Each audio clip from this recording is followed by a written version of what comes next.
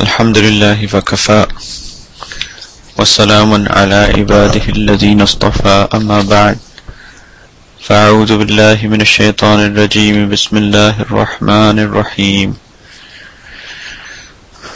قال الله تعالى في القرآن الكريم بعد أعوذ بالله من الشيطان الرجيم بسم الله الرحمن الرحيم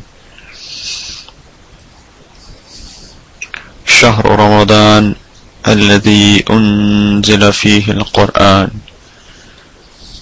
وقال سبحانه وتعالى في مقام آخر لا تحرك به لسانك لتعجل به إن علينا جمعه وقرآنه فإذا قرأناه فاتبع قرآنه ثم إن علينا بيانه.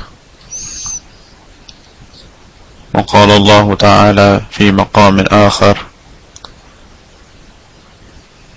أعوذ بالله من الشيطان الرجيم بسم الله الرحمن الرحيم يا أيها الذين آمنوا لا تقدموا بين يدي الله ورسوله واتقوا الله إن الله سميع عليم.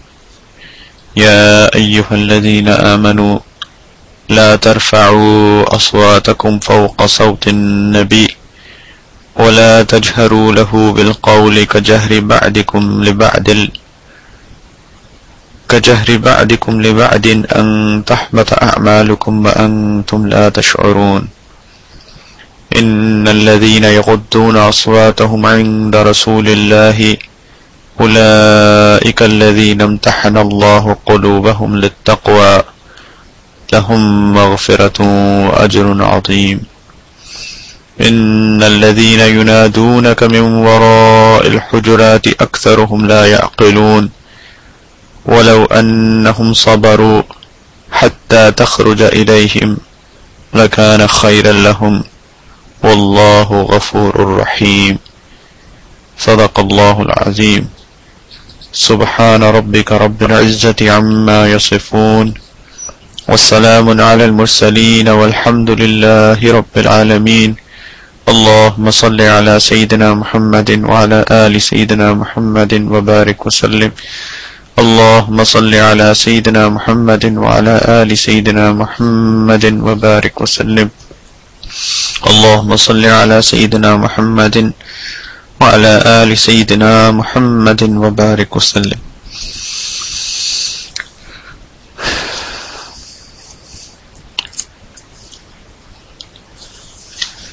I hope that inshallah everybody is able to get full benefit from this beautiful month of Ramadan. And Ramadan is the month of Quran. Ramadan is the month where when Allah subhanahu wa ta'ala sent down his beautiful book. And what ulama have said that all the books were revealed in this beautiful month of Ramadan. And Quran is also sent down in this month. Allah subhanahu wa ta'ala says شهر رمضان الذي أنزل فيه القرآن, that month of Ramadan is the month in which the Quran is being revealed. And there are different levels of revelation. There is inzal and then there is tanzil. The first sort of revelation was when the whole Quran was sent down from the seventh heaven to the first heaven. And then it was revealed on the heart of the Prophet sallallahu alaihi wasallam piecemeal by piecemeal, and it also started in the month of Ramadan. So Ramadan has a special connection with Quran, and that is the reason that all of our ulama and all of our mashayikh have always dedicated this month to Quran. Most of the ulama, most of the mashayikh they leave their ma'mulat, they leave their normal routines, their normal schedules, and they dedicate this month to Quran. And our mashayikh have especially they have made special du'as for the people who emphasize on the Quran in this very month. And these sessions that we are planning to have for the next 10-11 days, inshallah, is just to gain those special du'as from our mashayikh. And of course, like 10, 11, 12 days are not enough to do the whole, to go over the whole Quran. But what I thought of was to like maybe possibly take a few select surahs and go over those surahs. The whole Quran, number one, is the speech of Allah subhanahu wa ta'ala. Every single word that is revealed in this holy book is there for a purpose. In fact, every single vowel in this beautiful book is for a purpose. Right? That is the reason that it is absolutely necessary for everybody to learn how to recite the Quran properly, because a vowel can change the meanings, right? And that is the reason we also need to learn the tajweed. We also need to learn the proper recitation. And one thing that we all need to also understand is that the meanings of the Quran are revealed by Allah subhanahu wa ta'ala as well. As the speech, as the wordings of the Quran are revealed by Allah subhanahu wa ta'ala, the meanings of the verses of the Quran are also revealed by Allah subhanahu wa ta'ala. Allah subhanahu wa ta'ala, in the verses that are recited in the very beginning, Allah subhanahu wa ta'ala says to the Prophet sallallahu alayhi wa sallam, لا تحرك به لسانك لتعجل به. When Sayyidina Jibreel alayhi salam used to take the Quran down to the Prophet sallallahu alayhi wa sallam, he used to recite it very quickly so that he could memorize, so that when Sayyidina Jibreel alayhi salam he goes back, he doesn't forget that. So Allah subhanahu wa ta'ala is giving him a comfort in these verses. He says that, "Oh my beloved sallallahu alayhi wa sallam, don't hurry up in reciting when Quran is given to you. لا تحرك به لسانك. Don't move your tongue very quickly. لتعجل به إن علينا جمعه وقرآنا. That it is upon us that we are going to gather this Quran in your heart. فإذا قرأناه فاتبع قرآنا ثم إن علينا بيانا. And Allah subhanahu wa ta'ala says that it is also upon us, that is upon Allah subhanahu wa ta'ala, that He is going to make him understand the meanings of the Quran as well. So the Quran is the speech of Allah subhanahu wa ta'ala, and the meanings behind those beautiful words, the blessed words of the Quran, are also given by Allah subhanahu wa ta'ala, right? So that is, one of the fitnas, one of the ignorance, jahalat of our time is that people try to understand the Quran, they just read the translation, word by word translation, and they try to interpret the Quran on their own.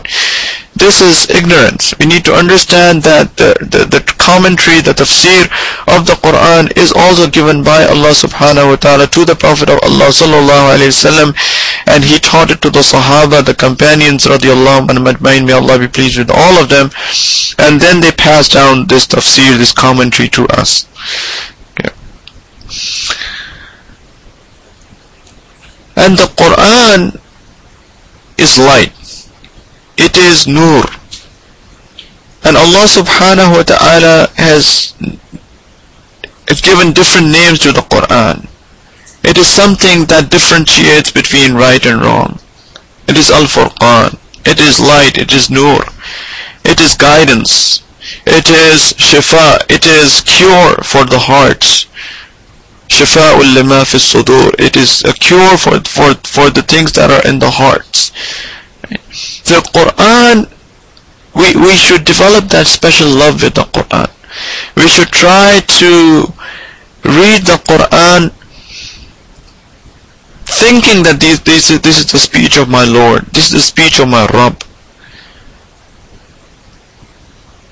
And that is the reason one of the hadiths near meanings Prophet ﷺ said that when you read the Quran, you should cry. You should have tears in your eyes. And if you're not able to cry because your hearts are hard, then at least make the face as if you're crying. So we should develop that special love of the Quran. One of my very beautiful, blessed teachers, Mulana Sajjad Nomani, Damat Barakatuhum, one of the bigger scholars, one of the biggest scholars of India, son of Maulana Manzoor Nomani, Rahmatullah alayh. He said once to me, he said he still has one copy of the Quran that his mother used to recite. And he said that every single page of that book, of that mushaf of Quran, that of his mother's mushaf, he said every single page, the lower bottom of every single page is soggy, right? As if like some liquid has fallen onto the page and the wrinkles have come onto the page. And he said that it wasn't because that anybody spilled some water over it or any other liquid. He said when my mother used to recite the Quran, she used to cry with tears reading every single word, and the tears used to fall on the page of the mushaf, and that's how that mushaf became like that. And he said that she wasn't even an alima, she wasn't like very well versed in Arabic. She didn't really like understood exactly every single word that she was reciting. It was just because of her love for the Quran. She knew what it is. She knew what she was reciting. Right? So every single word of this book is by Allah. It's the speech of Allah. And we should try to think that this is what it is.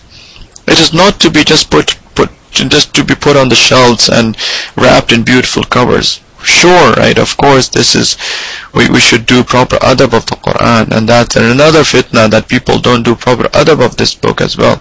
They put it on the floor, they put it like that, and they use that pillow, right? So we should do proper adab of the Quran, but the best adab of the Quran is that when we recite this book, our hearts should be filled with love of this book, and then we should feel as if Allah subhanahu wa ta'ala is talking to me. And every single verse in this Quran is beautiful. And it's very hard that, when you have to choose something from this book as to which verses you should choose. Because every single verse is a gem. But there are a few surahs in the Quran which are, for a normal person, for a common person, it is necessary for them to read those and to understand those. And some of our mashayikh, they say that especially when girls grow up and when they have to get married, they say that they always teach these young girls 3 surahs before they get married and go to their own homes, their own houses. They said that one is Surah Nur, the second is Surah Yusuf, and the third is Surah Al-Hujurat. They said because these 3 surahs, if somebody really understands these 3 surahs, they will develop the love of Allah subhanahu wa ta'ala. They develop the love of the Prophet sallallahu alaihi wasallam. These are the 2 basic necessary elements of everybody's life. They will know the rulings of hijab. They will know the rulings of dealing with other people, right? And they will know the rulings of modesty. So these are the main things that everybody needs to have in their lives. So I thought that inshallah, as I said, this is just like mimicking those people who do the tafsir of the Quran in this beautiful month. So inshallah we'll not be able to cover the whole Quran, but at least we will we'll try to do something so that our name is also written, inshallah, in the list of those people who dedicate this month to this beautiful book. So inshallah we'll start with Surah Al-Hujurat, and then we'll see inshallah how far we can go. I don't know if we will even be able to cover this one surah or not, but inshallah let's I want that everybody understands um, understands the purpose and the goal behind these tafsir sessions, inshallah.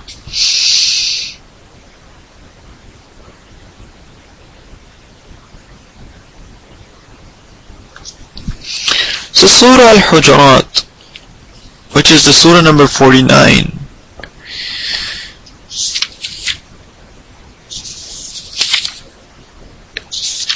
this Surah has many messages, and message number one is to do the proper adab, the proper respect of the Prophet sallallahu alaihi wasallam. And the other things that are mentioned in this surah are how to deal with common people, what sort of relationship or what sort of feelings we should have in our hearts for other people, for the other fellow Muslims, brothers and sisters. And this surah also talks about the belief in the hearts. So inshallah we'll start with the first few verses. Allah subhanahu wa ta'ala, He says, بعد أعوذ بالله من الشيطان الرجيم بسم الله الرحمن الرحيم. Before that, the Hujurat, it means, it's a plural of Hujra, and Hujra is like an apartment, right? And these apartments which that Allah subhanahu wa ta'ala have spoken about in this surah are the apartments or the houses or the blessed houses of the Prophet sallallahu alaihi wasallam. And the Prophet sallallahu alaihi wasallam, all of his wives, they used to live in separate apartments. So these were basically the apartments or the houses of the Ummahat al-Mu'mineen, the mothers of the believers. And these were very simple apartments. And Ibn Sa'd, on the authority of Ata al-Khurasani, he has given a little bit of description of these apartments. He writes that these apartments were built of palm branches, and their doors were covered with thick black woolen curtains. So there wasn't even like proper wooden doors. And Imam Bukhari rahmatullah alayhi in Al-Adab al-Mufrad in his book, and Bayhaqi in his collection, he recorded that Dawood ibn Qais had visited these houses, and he estimated that from the door of the apartment to the roof part of the building it must be about like 7 cubits. So there was like a courtyard, right, which was open, and then there was like a room. And he said that the room was about 10 cubits and the height of the roof was about 8 cubits. So you can understand, like 1 cubit is around 18 inches. So these were the palaces of the Prophet sallallahu alaihi wasallam.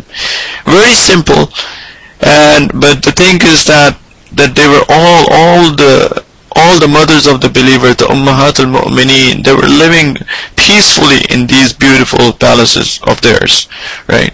Because the peace is in the heart. Peace is not in what they have or what we have in the houses. So inshallah we'll talk about why is this surah named as Surah Al-Hujurat.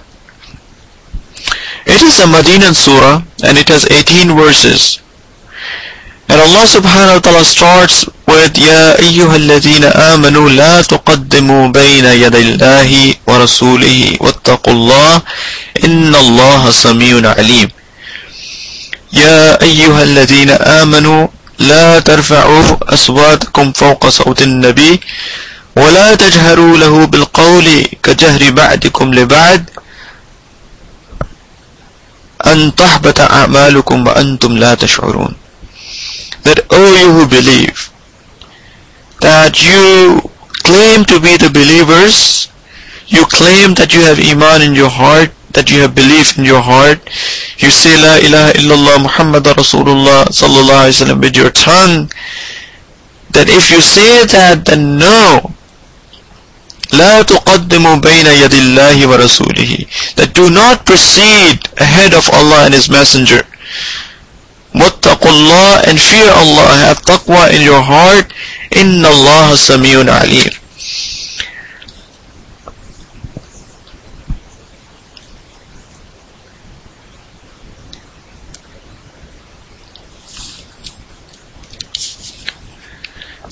بين يدي الله, بين اليدين, it literally means between the two hands. But in Arabic, it's also used as in front of or ahead of. So Allah subhanahu wa ta'ala is saying that do not go ahead or in front of Allah's Messenger. Right?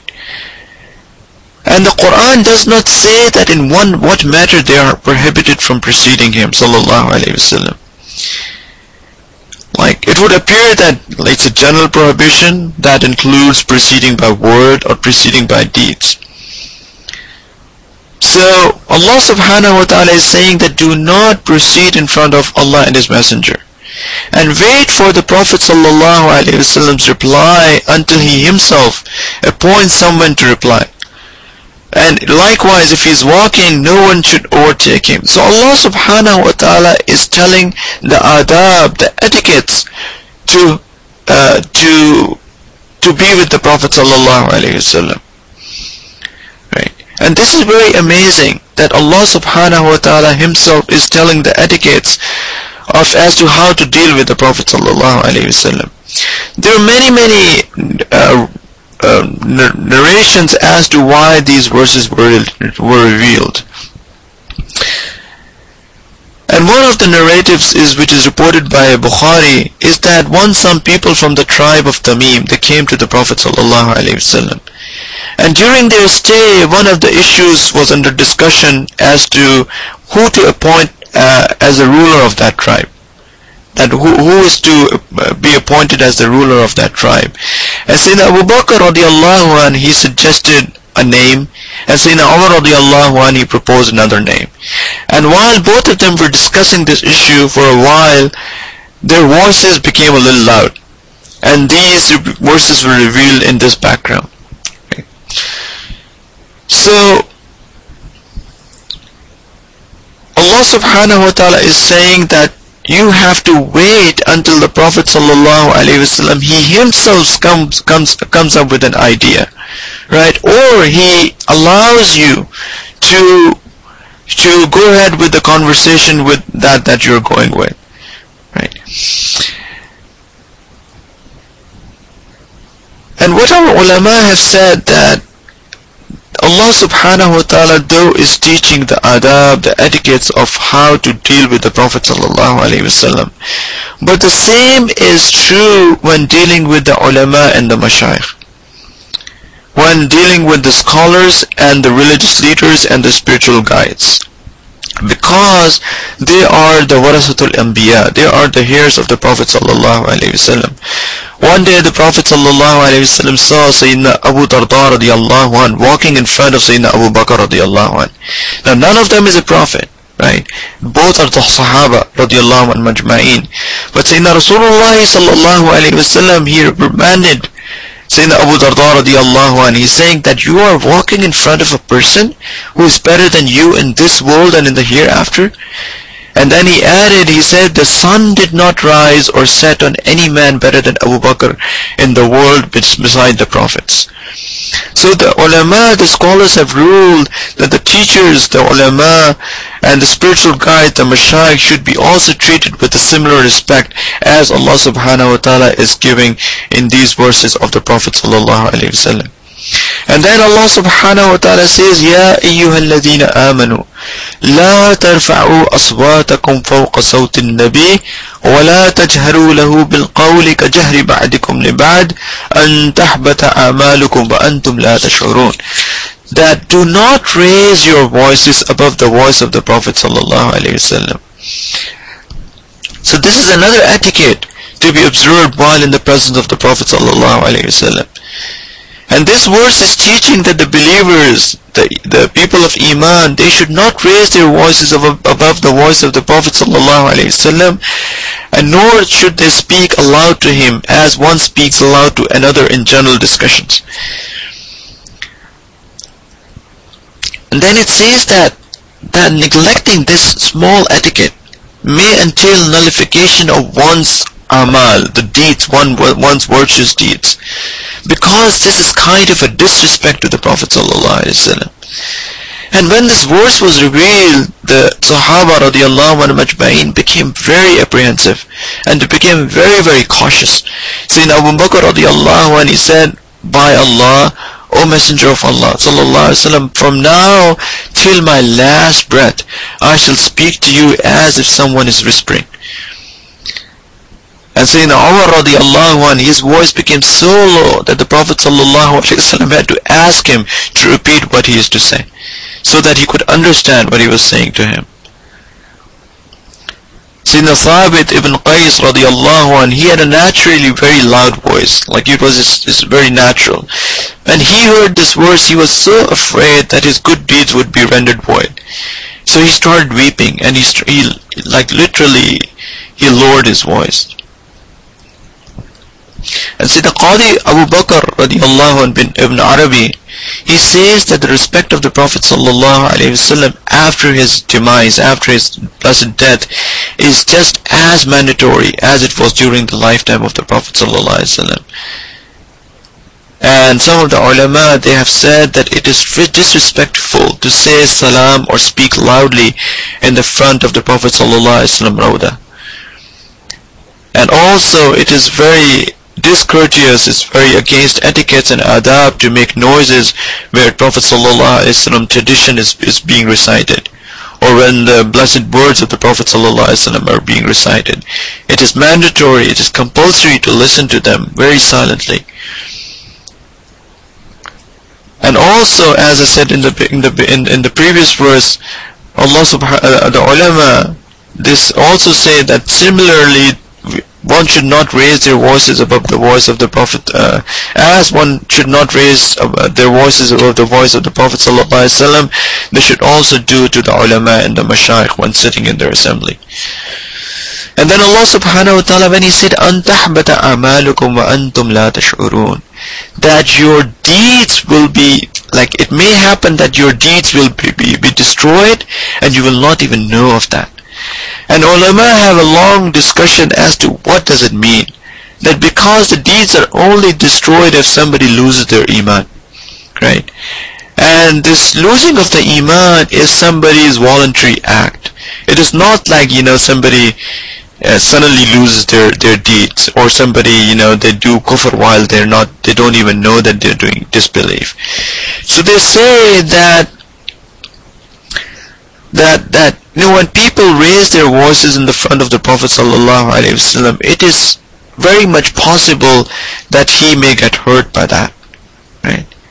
And if he gets hurt, right, then, or by advancing forward or raising voices, even though they don't have intention of hurting him, but if it hurt him or offend him, then it is a possibility that they will lose the du'as of the Prophet sallallahu alaihi wasallam, right? And because they are going to lose the dua of the Prophet sallallahu alaihi wasallam, then the belief that's in the heart, that is because of the du'as and because of the barakah of respecting the Prophet sallallahu alaihi wasallam, that these person may lose that belief in their hearts, and they may do few things that they're going to destroy their deeds, right? So we have to be very, very cautious that we should do the proper adab of the Prophet sallallahu alaihi wasallam. And ulama have also said of Tafseer that the same things are applied again to the ulama and the mashayikh, that one should be very respectful to them so that they may not hurt them, they may not advance in front of them, they should not speak loudly in front of them, because Allah because they are the awliya of Allah, they are the friends of Allah, and Allah subhanahu wa ta'ala declares war with those people who go against his friends, right? And then the verses go on, and inshallah, the thing is that I've kept it very small, and I had to get some little bit of introduction as well as to about the Quran, the beauty of the Quran, and the importance of this month with the Quran. So inshallah, from tomorrow, what we'll do is, inshallah, we'll jump directly on the ayat, inshallah, and we'll continue with the tafsir. And inshallah, my goal is to, inshallah ta'ala, finish at least this surah, and inshallah be able to do another surah, at least start another surah, so that we can at least build a tempo, so that when we go out of this month, we will develop a little bit of love, or maybe inshallah a lot of love for this beautiful book. And what we start in this month, we'll take it out of this month as well. And I encourage every single one of you, please, that you try to finish the whole Quran in this month. Please read it cover to cover. This is the month of Quran. We should all try to read all of it in this month and get those special blessings, the special barakah that comes along with reading of this book. Allah subhanahu wa ta'ala says that وَإِذَا قُرِئَ الْقُرْآنُ فَاسْتَمِعُوا لَهُ وَأَنصِتُوا لَعَلَّكُمْ تُرْحَمُونَ. When the Quran is being recited, then you should listen to it very attentively, and you should keep quiet, so that you're being shown mercy. So I also encourage every single one of you, especially men, that should go to masjid and try to attend the Taraweeh, where the whole Quran is being recited, and try to listen to every single word of the Quran when it's recited with adab, and so that we are shown mercy. And the mercy of Allah subhanahu wa ta'ala is what we are living on, really. So inshallah, with this, I know it's a very short time, but I also know that people are tired, who are in the eastern part of the world. It's very late for them. Inshallah, we have to get up in the morning to take sahur and for the hajj as well. And in other parts of the world, it might be close to the time of iftar. So inshallah, I'll not take much of your time. So inshallah, we'll finish with dua.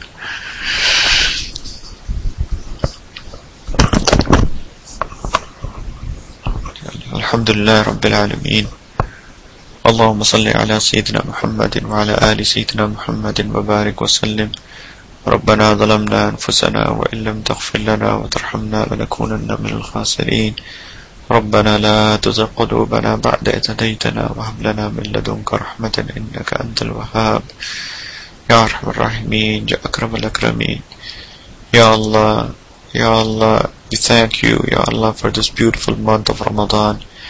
Ya Allah, we thank you that you have given us Iman, Ya Allah, that you have allowed us to live in this beautiful month, so that we be able to absorb the enormous mercy that's falling down in this beautiful month. Ya Allah, we beg you, Ya Arhamar Rahimeen, that you, Ya Allah, give us tawfiq, that we be able to recognize the beauty of this month, and we be able to recognize the beauty of your beautiful book, Ya Arhamar Rahimeen. Ya Akram al-Akrameen, Ya Arhamar Rahimeen. Ya Allah, make this book, Ya Allah, the light of our hearts. Ya Allah, make this book, Ya Allah, the source of our guidance. Ya Allah, please make this book, Ya Allah, the reason of us entering into your paradise, Ya Arhamar Rahimeen. Ya Allah, give us tawfiq that we be able to understand this book, Ya Allah, and we be able to act on every single command that you have given us in this beautiful book, Ya Arhamar Rahimeen. Ya Akram al-Akrameen, Ya Arhamar Rahimeen. Ya Allah, you yourself have said, Ya Allah, that whoever fasts in this month with an intention that they're going to get reward from Allah, Ya Allah, then you forgive them all of their previous sins. Ya Allah, and you also said that whoever stands at night in a hope of reward from you, Ya Allah, then you forgive them of their previous sins.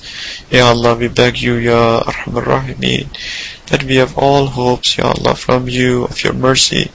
Ya Allah, we are fasting and standing in the prayer at night with a hope of reward from you, Ya Allah, only for your sake. Ya Arhamar Rahimeen, Ya Akram al-Akrameen, we beg you, Ya Allah, that you forgive us of all our previous sins. And Ya Allah, you give us tawfiq that we be able to live on to the mercy that we will get in this very month, and Ya Allah, we be able to live the life according to your command, according to your obedience in all the rest of our lives. ربنا تقبل منا إنك أنت السميع العليم وتب علينا إنك أنت التواب الرحيم صلى اللهم تعالى على خير خلقه محمد وعلى آله وصحبه أجمعين برحمتك يا أرحم الراحمين. الحمد لله.